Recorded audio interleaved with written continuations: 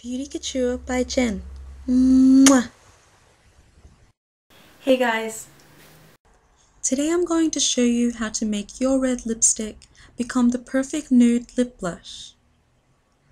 While red lipstick is a timeless classic, many of us can be quite reluctant to wear the striking look.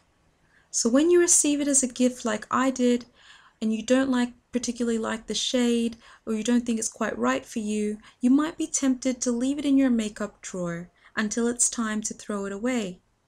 But you don't have to do that. There are many ways to wear a classic red lipstick. Today I'm going to show you one of those ways that I make it work for a natural everyday look. But first I'll show you what this red lipstick looks like when it's applied straight from the barrel to my lips. The lipstick that I'm using is Lancome's Rouge Absolu in Red Light. As I said, the lipstick was gifted to me, so while I've used it when I've felt brave enough, it hasn't got a lot of use out of it.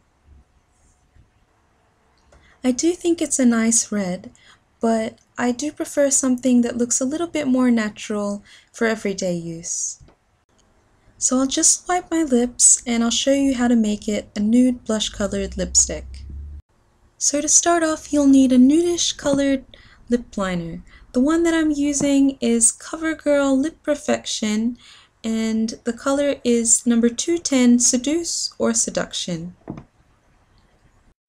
But you can use any lip liner that's close to your skin color and that blends into your skin color almost completely.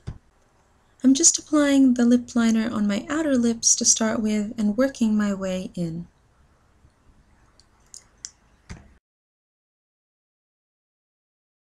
Using a lip liner to line your lips and to fill in your lips to change the color of your lipstick is great because it will keep the lipstick inside the lip area and prevent it from bleeding. Try to make sure that the lip liner is applied evenly all over your lips and try to fill any gaps. Make sure that it's really completely covered so that you won't have any differentiation in color when you add your lipstick.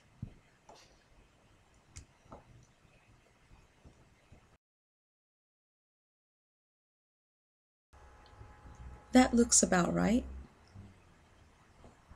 Now it's time to apply your red lipstick. I'm just going to apply it straight from the barrel, just like I did earlier. And make sure you cover every nook and cranny of your lips because you don't want any of the nude lip liner to show through. And you can see already, the lipstick has already changed in look, and it's just quite a light nude lip blush color. It's not too red, it's not too pink, it's just something that just blends in and gives you a quite all-natural look. I've just zoomed in so that you can have a better look at what it looks like up close. Now if you don't have lip liner, you can achieve a very similar look by using a concealer on your lips. The one that I'm using is YSL's concealer in number 3 because I think that suits my skin the best. And as you can see, I'm applying it straight from the barrel to my lips, and I'm just going to blend it in with a brush.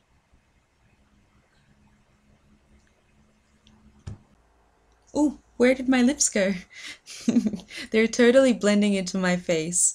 And this is what I totally don't like about a lot of nude lipsticks. It really just makes your lips blend into your face, and so I prefer something that's nude and natural looking, more like a lip blush that just accentuates your lips and doesn't quite wash you out. So this look really works for me.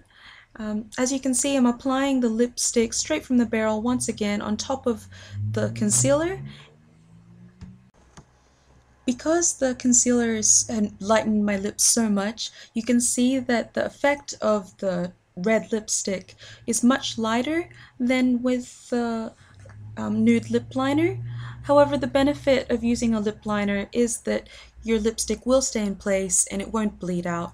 So it really depends on you and the look that you're going for, but I would recommend using a lip liner over this.